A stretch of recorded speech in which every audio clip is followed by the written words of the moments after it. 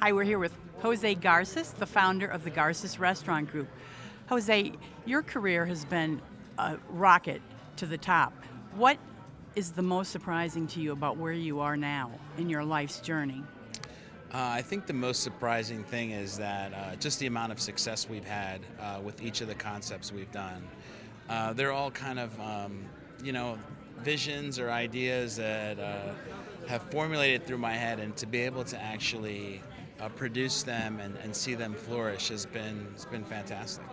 And you've had quite a run on television. Were you ever nervous before putting your foot in that pond?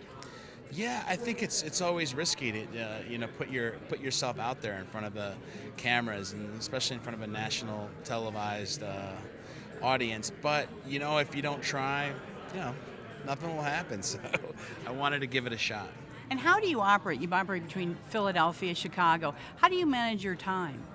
Currently, right now, we have 7 stores in Philadelphia, so I'm based there, and all of the restaurants are within a 2-mile radius, so they're really easy to get to. I come out to Chicago probably once a month to check in on the store here. And you work for Steven Starr, a big restaurateur in Philly. Yeah. How do you know? How did you make the decision it's time to move along? I think that as a chef, you start to realize at a certain point that you could do this yourself, and you could obviously invest your own time and your own money into creating something successful for yourself as opposed to for somebody else.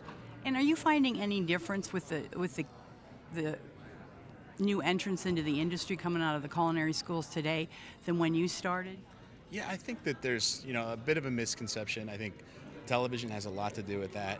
People think they're going to graduate from culinary school and be celebrity chefs right off the bat. I think, but the industry has a way of kind of putting people kind of in their place. You have to pay your dues here. You have to. I certainly did. I worked for about 10 or 15 years before I opened my own place. So it's a tough road, no doubt.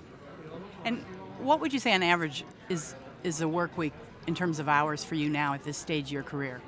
Right now, I would say it's anywhere from 60 to 70, but it doesn't really stop. Even I couldn't even really put a true number on it. I mean, if I'm home, I'm still working. I'm still thinking about it. So it's hard to put it away.